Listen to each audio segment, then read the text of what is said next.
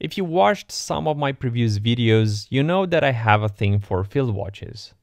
In the past, I talked about the Seiko SNK 800 line that brought to the watch communities a gem that even today makes people fall in love with their design, and some of the watch manufacturers copy their design.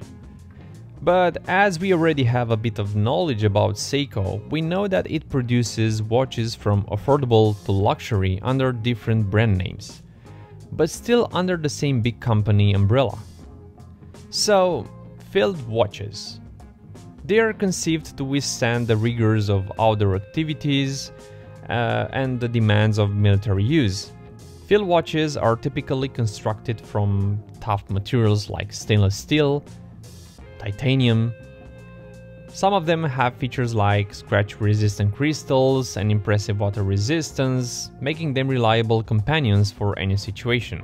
Some people, when they hear the term of field watch, they instantly think about Rolex Explorer that has a mechanical movement, and that today is still considered an overpriced watch and hard to find in Rolex dealer shops. On the other side, other people, when they hear the term of field watch, they think about Hamilton, Lorus, Seiko, or in my case for the past 2 months, Lorus. So one day I was surfing the internet for some newly released watches from Seiko, but from click to click I somehow ended up ordering a Lorus, a field watch that has 100 meters water resistance, field style dial, made by Seiko under the logo of Lorus, very powered, and an astonishing price of $25 US. It took me 3 days to receive the watch, and I ordered this watch because I liked the way it looked on their website, and I was curious about one thing. Being a watch that looks that good in photos and has those specifications, is it a watch that Seiko, forgot to advertise its release? I don't have access to such information, but this watch led me to my personal discovery and this honest review that you're about to watch. The Lorus model RS 935 DX9 is a field watch that comes encased in a 39mm package with at first sight a titanium finished stainless steel case and a field watch inspired dial for the price of $25. These first sight features make this watch not only a hidden gem in this category, but at the same time a looker. The line that this watch comes from is called Lorus Sports, as stated on the dial, at the same time with an unfortunate bragging water resistance writing above the 6 o'clock, water 100 meters resist. A great feature to have on your watch for better protection against water, but not always suitable to display it that obviously on a field watch. But we all know that perfection is not possible, not even on luxury brands. The date window at 3 o'clock framed by a white printing, not a great way of displaying the date on a black dial field watch, but a useful feature for us out there that constantly forget what date it is. But overall, accepting these minor flaws, this watch looks great. I love it. The dial has high contrasting white printing numerals, and since military operations continue around the clock, the dial features a 24-hour track, designed to help the user in accurate communications in military time. Though this watch is not a mil-spec watch, nor that it is made for a military user, but it is inspired by the original mil-spec field watch aesthetics. Moreover, it has loomed minute, hour and seconds hands and loomed indices above each hour marker. Obviously, for this price you don't get the Super Luminova, but for sunny days followed by rapid indoor time checks, the lume hold up pretty well.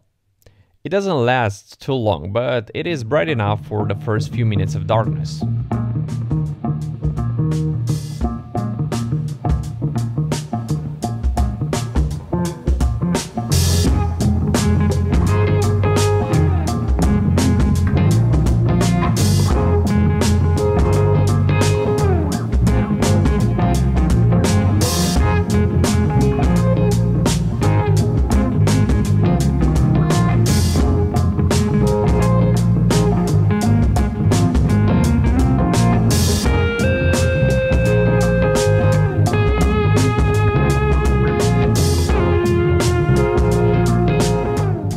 talk about the case now.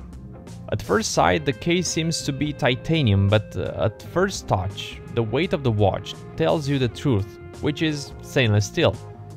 But as we know Lorus, Seiko, they usually do a pretty good job sandblasting their cases to have a nice matte finish. No fancy polished surfaces here, but a nice titanium finish that can help you keep the watch in a pristine condition even being worn for a long time. I've been wearing this watch for about a month now and no scratches so far. Take a look at my Orient Curator polish case. This is the kind of damage a watch gets on my wrist. But Lorus shows no scratches at all, meaning that the sandblasting kept the case away from unwanted day-to-day scratches. The case features a rotating bezel that instead of being rotative, it is fixed and part of the case design. Not for timing purposes, but for fashion and a more utilitarian look. The case is made out of, as you might expect, mineral glass, which is suitable for impacts, but for scratches, making it easy scratchable. But I do not comment about this for $25 US. The crown is unsigned, unscrewable, just a simple push-pull crown with a rating of 100 meters water resistance, guarded by 2 crown guards for better water resistance, making the crown safe from accidental pulling while underwater.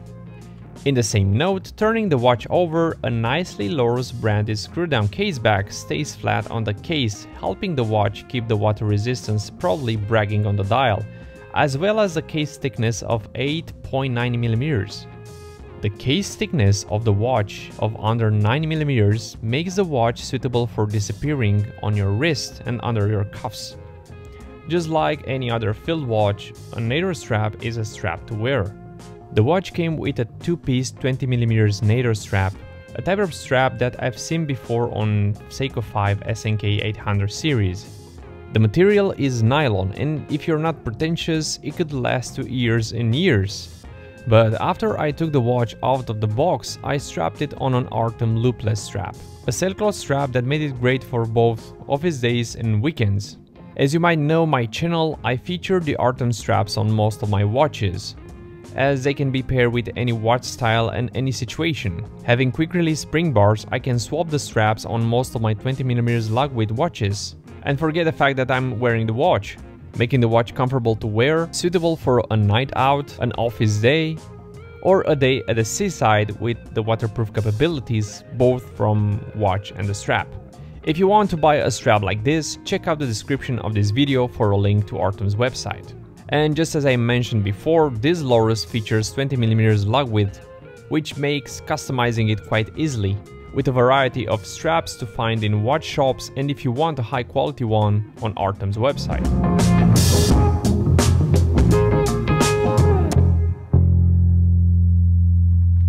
On my 6.5-inch wrist, the watch sits perfectly, and due to its slimness and paired with a comfortable strap, sometimes I even forget that I'm wearing a watch. So where to find this watch? As I live in Europe, I ordered it from Amazon UK. And beware that this watch comes in 3 different versions. One of them really hard to find because of the Lumibright dial. My final thoughts about this watch are that if you can get one now until they become visible in the watch communities and the prices go up. This Lorus offers great value for the money that you pay. Not the highest spec watch, but a watch that can stay on your wrist and do its job from the office days to your day at the pool, or a camping adventure with the aesthetics of a military field watch. I hope I covered all its specifications with this video. If you're curious to find more about it, leave a comment in the comments section of this video and I'll be happy to reply to it. If you reached this far, thank you for watching this video and don't forget to give a like to this video. And if you want to support this channel, click the subscribe button. My name is Ed and you watched another episode of Wrist Saga.